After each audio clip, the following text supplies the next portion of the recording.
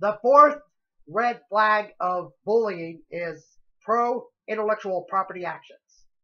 Pro-intellectual property actions reduce community efficiency by not declaring public domain licenses on public information and/or by not sharing works with other people to use in other future works to publish, to market, to entertain, and/or to educate.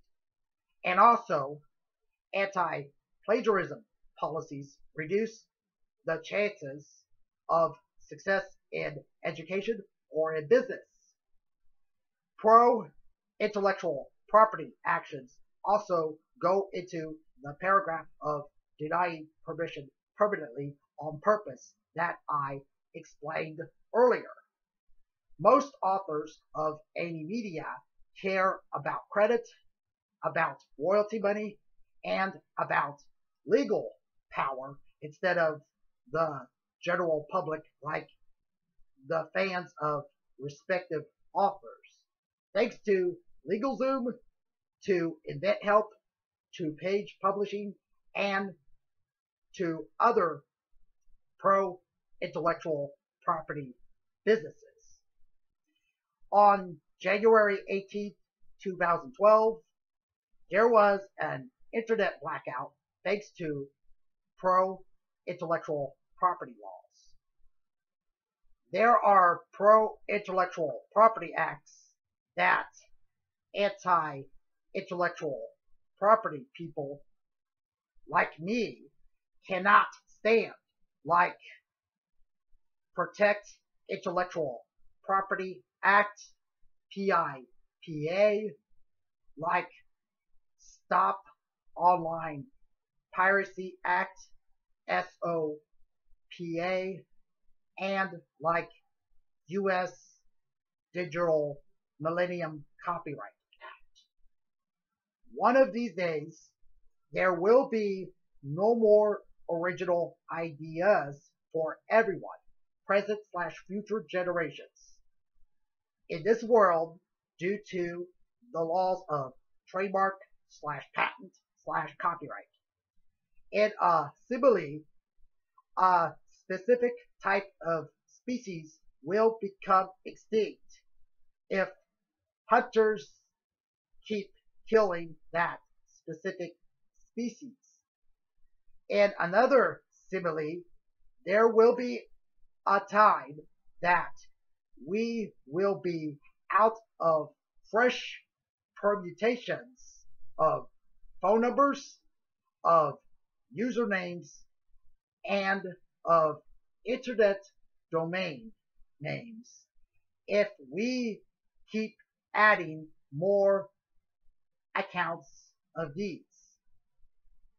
As a mathematician and as a libertarian, the more trademarks/patents/copyrights filed, the less the chances of a fresh idea for a newcomer, the less the chances of honor for a newcomer, the more the nonsensical prohibitions.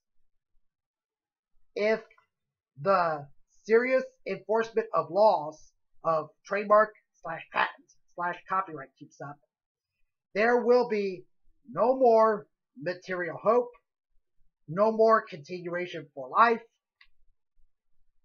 confirmedly blaming communities as truth, depression, fear of people, loneliness, and suicide.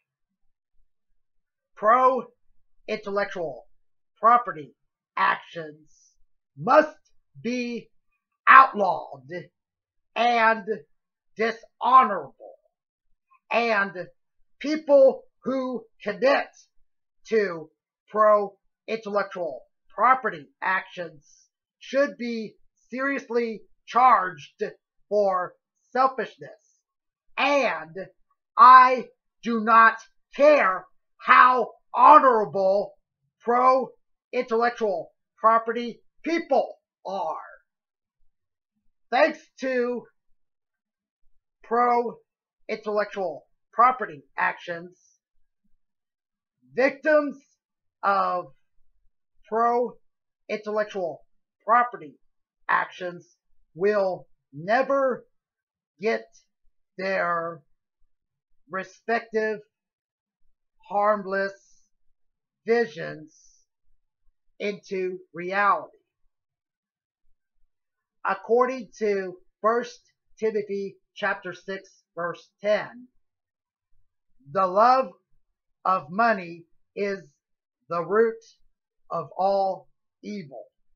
And God should add that the love of legal actions is the root of all evil too. God gets the credit, not humans. The fifth red flag of bullying is money laundering. The ways that government makes money wrongly by stealing are licensing fees.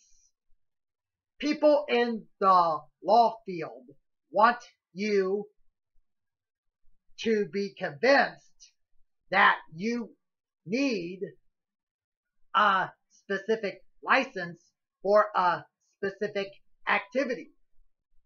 Penalizing people, whether the fined / detainee is guilty or not, the government will get the money of the fined / detainee by fines, by ransoms, by lawyers' fees, or by other ridiculous fees, taxing innocent people, and civil asset forfeitures.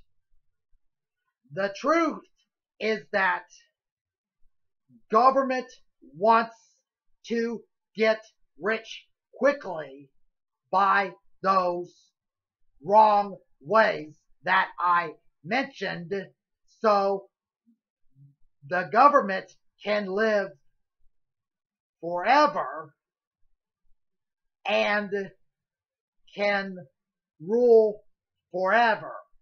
And so the pawn people can be put to death. What happened to the quote, crime does not pay? This is hypocritical because crime pays to people in authority, but not to pawn people. And this is another example of preferential treatment, that people in high power get more because they are in high power, and that pawn people get less because they are pawn people. Once again, according to 1 Timothy chapter 6, verse 10, the love of money is the root of all evil, and God should add that the love of legal actions is the root of all evil too. Part 4 will continue next time.